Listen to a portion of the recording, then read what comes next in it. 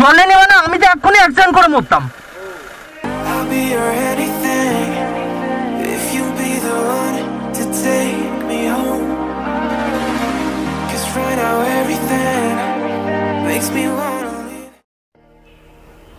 Hey, good morning everyone. Welcome back to my channel with a fresh new blog.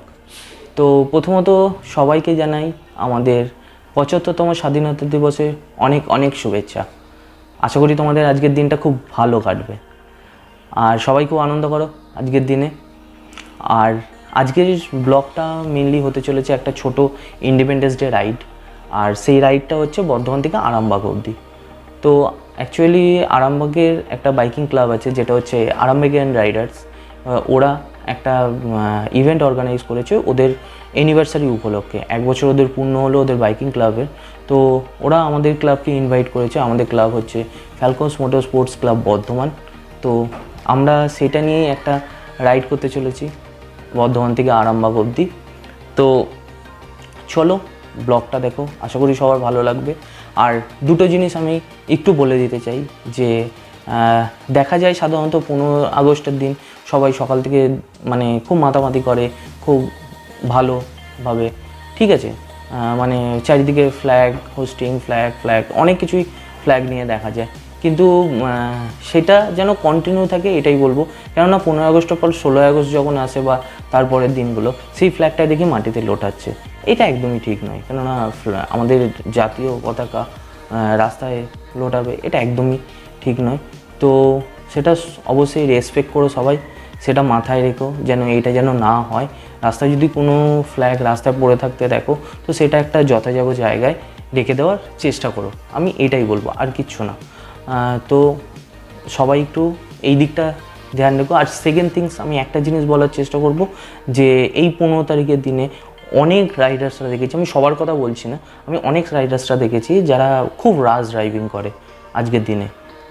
তো সেখানে দেখেছি যে মাথায় হেলমেটও থাকে না, কোনো রাইডিং গিয়ার্স নেই, কিচ্ছু নেই, আর খুব রাশ ড্রাইভিং করছে।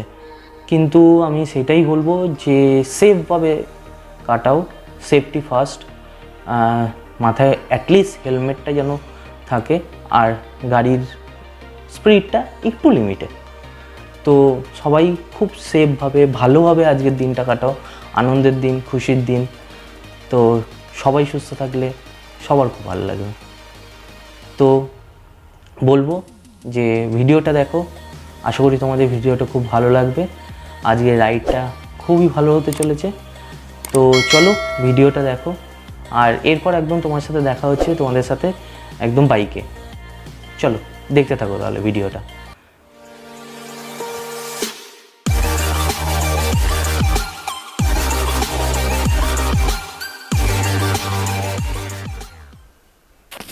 তো ফাইনালি বাইকে চলে এসেছি, আর এখন বাইক স্টার্ট দিয়ে দিলাম, বেরিয়ে পড়ছি ঘর থেকে। আর মেনলি এখন এখান থেকে যাব হচ্ছে শঙ্করদার ওয়ার্কশপের ওখানে সবাই দাঁড়িয়ে আছে, ওইখানে মিট করব অ্যান্ড দেন ওইখান থেকে আমাদের রাইড স্টার্ট করব আরামবাগের জন্য। আর হ্যাঁ, আমি ভুলে গেছিলাম বলতে, আজকে আমার রাইড পার্টনার হচ্ছে আমার ভাই।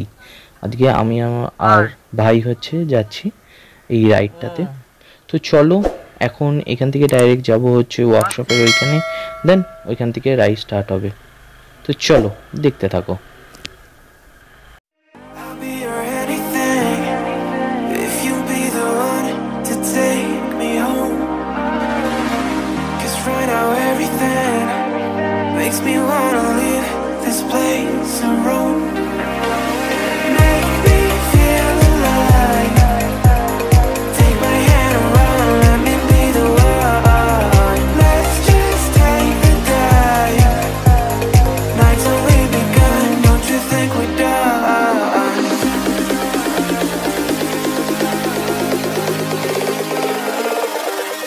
Don't you think we're done?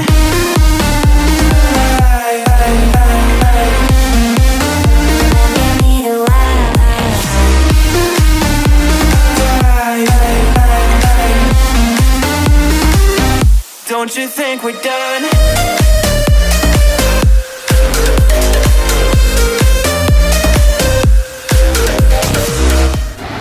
আমরা এখন যেই ব্রিজটার উপর দিয়ে যাচ্ছি সেটা হচ্ছে কৃষক সেতু। বর্ধমানে খুবই পরিচিত একটা ব্রিজ এবং খুব ইম্পর্ট্যান্ট একটা ব্রিজ, যেটা হচ্ছে দক্ষিণ দামোদরের সাথে বর্ধমানকে কানেক্ট করছে এই ব্রিজটা। মানে খুবই ইম্পর্ট্যান্ট এই ব্রিজটা দুটো কানেকশনের জন্য। আর খুবই সুন্দর এখান থেকে ভিউটা, জাস্ট সুপার।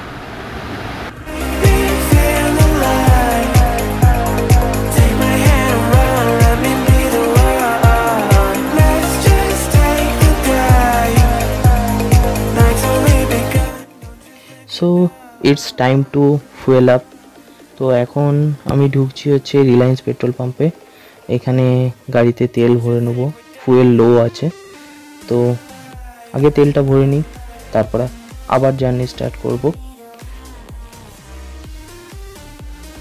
তো ফাইনালি ফুয়েল আপ হচ্ছে এবং কমপ্লিট ফুয়েল আপ। তো চলো আবার জার্নি স্টার্ট করা যাক।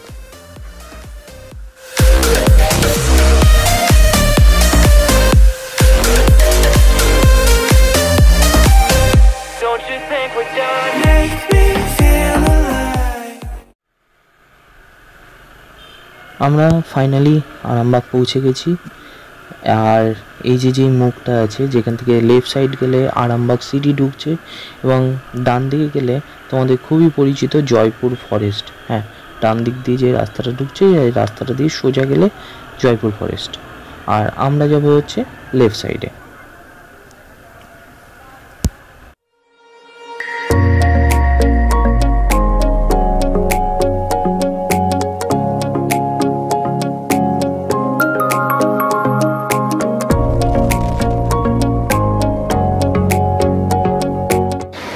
আমরা এখন মেন রোড ছেড়ে দিচ্ছি এবং আরামবাগ রিসর্টের মেন গেটটা দিয়ে ঢুকছি ভিতরের রিসর্টের রাস্তাটা দিয়ে। আর রাস্তাটা তোমরা দেখতে পাচ্ছ খুবই সুন্দর, যেটা লেফট অ্যান্ড রাইট সাইডে দেখো পুরো জমি, মানে সবুজ সবুজ, আর মাঝখান দিয়ে রাস্তা। খুব সুন্দর জায়গাটায় রিসর্টটা করেছে। আমি প্রথমবার আসছি, কিন্তু আমার বেশ ভালো লাগলো জায়গাটা, প্লেসটা দেখে। তো দেখা যাক ভিতরে ঢোকার পর রিসর্টটা কেমন, ভিতরটা দেখি। তো চলো সঙ্গে থাকো এবং তোমাদেরকেও দেখাবো কেমন, দেখতে থাকো।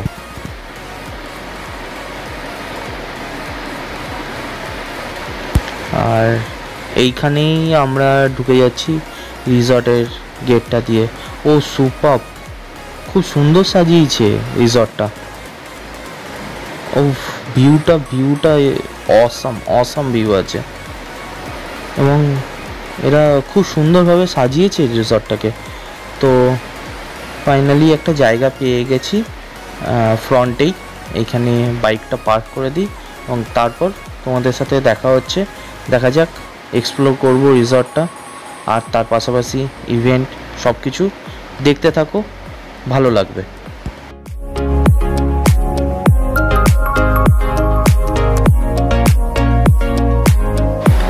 রিসর্টটা খুবই সুন্দর, তোমরা দেখতে পাচ্ছ সামনে একটা লেক আছে আর চারিদিকটা খুবই সুন্দর, মানে একটা পজিটিভ ভাইব আছে জায়গাটাতে। আর ওইদিকে আমাদের ব্রেকফাস্ট লেগে গেছে, আমি ব্রেকফাস্ট করতে যাব। আর ততক্ষণ তোমরা একটু সিনেম্যাটিক শটটা এনজয় করো, চলো।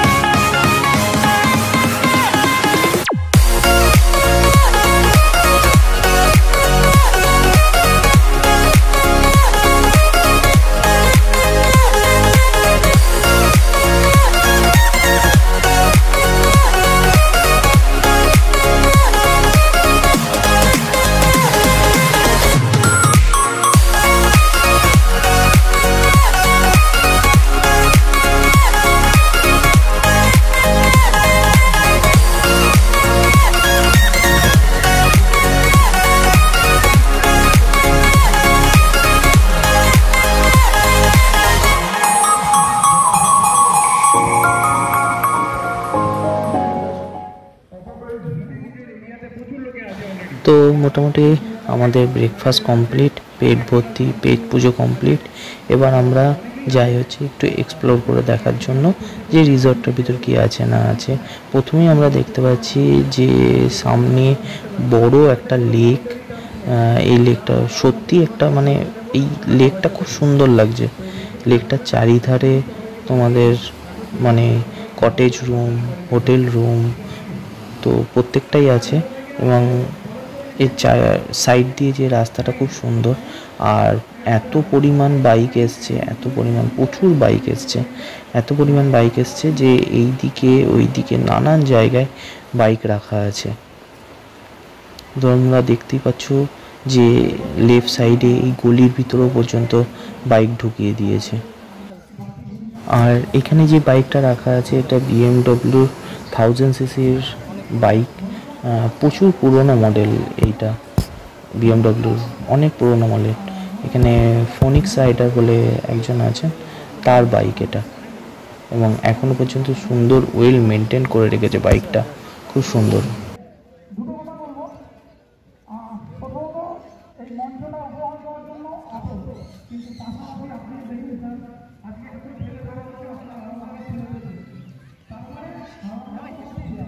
তোমরা এখানে সামনে দেখতে পাচ্ছ ব্ল্যাক কালারের খুব সুন্দর একটা কাওয়াসাকি নিনজা ZX 10R। ও খুব সুন্দর মডেলটা। তোমরা তার পাশাপাশি দেখতে পাচ্ছ এখানে খুব সুন্দর একটা মডেল রাখা আছে, ডুকাটি ডিয়াভেল। মডেলটা রাইডিং পোশ্চার আর চালিয়ে দারুণ মজা, দারুণ। আর ডান সাইডে তো রাখা আছে এদিকে সুজুকি হায়াবুসা। আর প্রচুর বাইক তোমরা নিজেরা দেখতে পাচ্ছ, মানে রাখার জায়গা নেই, এত বাইক এসছে, প্রচুর বাইক এসছে।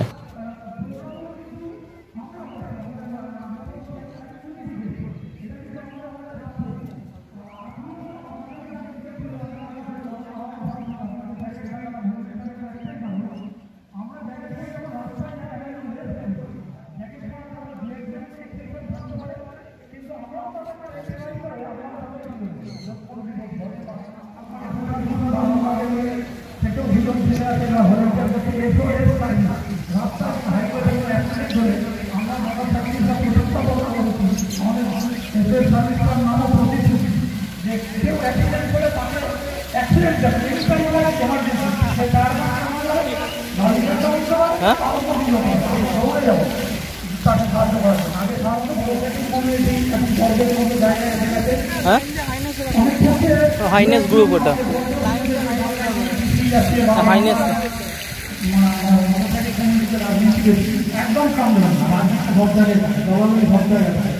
কিন্তু আমাদের আবেগ অনেক বেশি। বাইরে থেকে রাইডার আনলে আসলে আমরা আমাদের ঘরে তো গর্ব করারই বিষয়। আর একবার আমি সকলকে ধন্যবাদ দিয়ে আমার তরফ থেকে ভুলে তার কিছু অভিজ্ঞতা শেয়ার করে, कुछ एक्सपीरियंस आप शेयर कीजिए हम लोगों के साथ लेकिन बैठकर इस राइडिंग है सुबह बाइक। तो सुबह bike ride is not easy, आप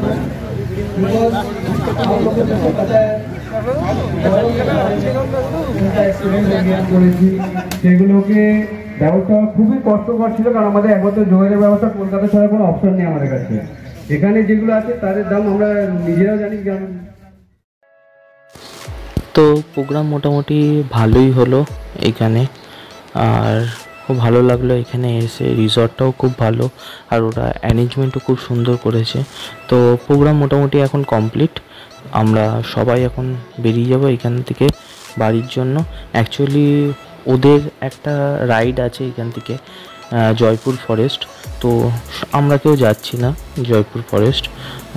তো আমরা বাড়িই যাব, কেননা দুপুর হয়ে গেছে, প্রচণ্ড রোদ্দুর। আর বিশেষ করে আজকে এত রোদ্দুর উঠেছে যে খুব কষ্ট হচ্ছে রোদে, চারিদিকে প্রচণ্ড রোদ্দুর। তো আমরা এখান থেকে বেরিয়ে ডাইরেক্ট বাড়িয়ে যাব জয়পুর ফরেস্ট, এখন আর যাচ্ছি না। তো চলো বাড়ি যাওয়া যাক।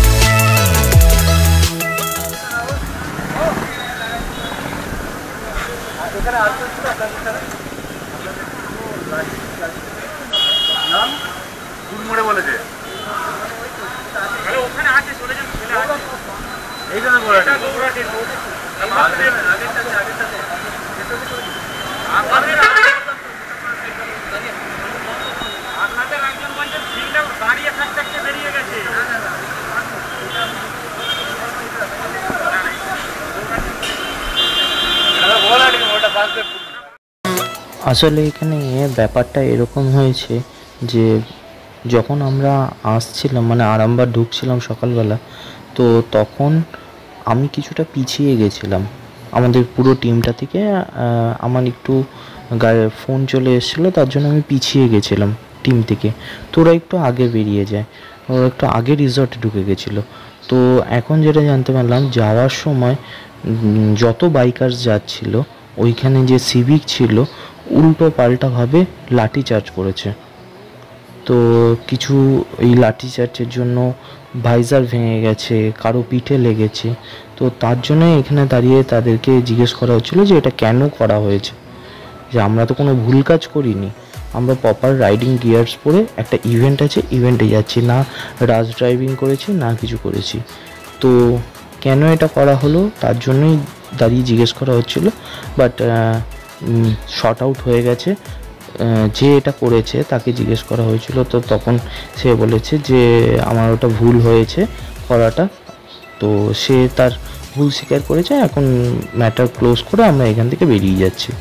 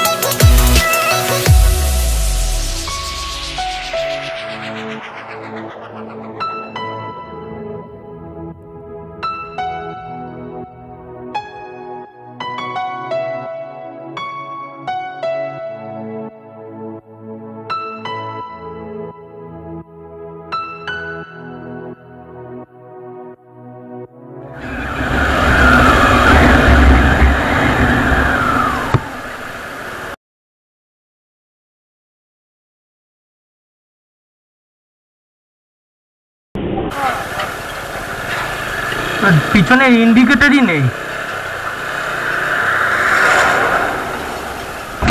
পাগল আছো?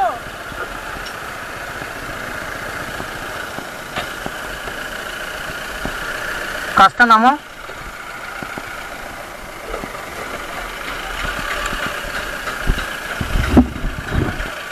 তোমার গাড়ির পিছনে ইন্ডিকেটর কোথায়? তোমার গাড়ির পিছনের ইন্ডিকেটর কোথায়? কোথায় জ্বলছে দেখাও। নামো নামো নামো নামো নামো নামো, নেমে দেখাও তো তোমার পিছনে গাড়িতে ইন্ডিকেটর জ্বলছে। তুমি হঠাৎ করে গাড়িটা ঢুকাচ্ছ, তোমার পিছনে কোনো ইন্ডিকেটর নেই। তুমি ইন্ডিকেটর দেখেছো? আমি পাশে আসার পর তোমার এই ইন্ডিকেটরটা দেখতে পাচ্ছি, তোমার পিছনেরটা জ্বলছে না, আমি কি করে বুঝবো? তো তুমি গাড়ি ছাড়ো, তোমার গাড়ি ছাড়ো, এখন তো আমার গাড়িটা অ্যাক্সিডেন্ট হতো। বুঝতে পারছি মানে বুঝতে পারছি, আমার জীবনটা চলে গেলে তোমার বুঝতে পারি যেত। পা ধরার ব্যাপার নাই, তুমি পিছনে ইন্ডিকেটর কেন ঠিক করোনি? দিয়েছো, তোমার এইটা জ্বলছে, তোমার পিছন জ্বলছে কোথায়? দেখতে পারো না, তুমি গাড়ি চালাচ্ছ, আমার পিছনে ইন্ডিকেটর নেই, তুমি জানো না? জ্বলেনি মানে আমি তো এক্ষুনি অ্যাক্সিডেন্ট করে মরতাম। তো তুমি গাড়ি চালাচ্ছ, তুমি জানো না? আরে আজব ব্যাপার, উনি গাড়ি চালাচ্ছেন, উনি জানবেন না? এখনই তো ওনার জন্য হাতটা তো দেখাবে, হাত দেখায় তো ওনার ইন্ডিকেটর জ্বলছে, হাত দেখা কিছু কি করে বুঝবো? আমি কি করে বুঝবো? আরে লুকিং গ্লাসে তো দেখতে হবে, অন্তত হাত দেখাবে তো।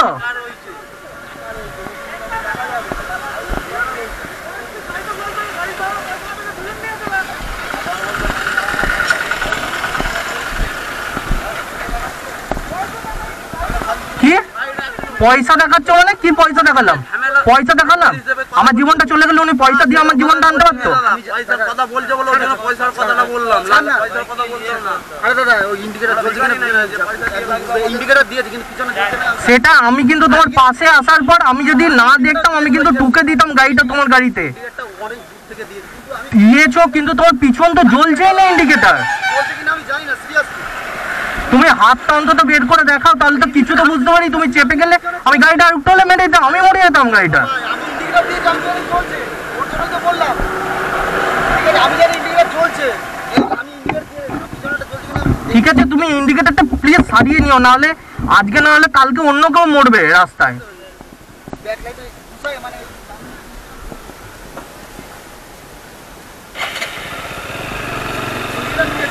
ইন্ডিকেটর দিয়েছো, তোমার পিছনটা জ্বলছে না। আমি তো বলিনি তোমাকে একবার তুমি ইন্ডিকেটর দাওনি, আমি তো বলিনি। আমি বলছি তোমার পিছনটা জ্বলছে না।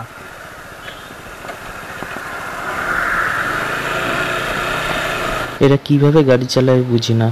আজকে মানে মরতে মরতে বেঁচে গেলাম, আর একটু হলেই আমার গাড়িটা অ্যাক্সিডেন্ট করতো। এবং তোমরা নিজেরাই দেখতে পেলে যে এত বড় গাড়ি, তার মানে পিছনের রেয়ার সাইড ইন্ডিকেটর জ্বলছে না। তো আমি কি করে বুঝবো সে ডান দিকে ঢুকবে কি বাঁ দিকে যাবে? এমনকি যে পিছনে ইন্ডিকেটর জ্বলছে না, অ্যাটলিস্ট ডান দিকে হাত দেখাই, বাট না, কি বলবো, আর কিছু বলার নেই।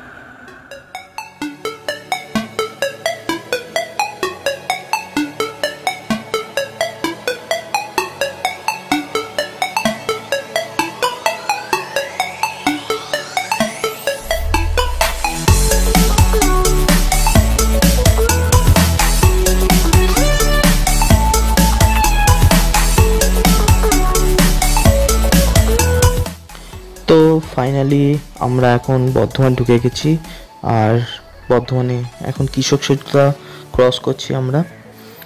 তো আজকে ভালোই এনজয় করলাম, অনেকের সাথে দেখা হলো, অনেক দিন পর মিট আপটা হলো। কারণ এই কোভিডের সিচুয়েশনের জন্য কারোর সাথেই তেমনভাবে দেখা হয়নি, মিট আপ হয়নি। তো মিট আপ হলো, দেখা হলো, ভালো লাগলো, খুব সুন্দরভাবে কাটলো আমার 15 আগস্ট। আর তোমরা সবাই জানাও যে তোমাদের 15 আগস্ট ইন্ডিপেন্ডেন্স ডে কেমন কাটলো, কমেন্ট সেকশনে অবশ্যই জানিও।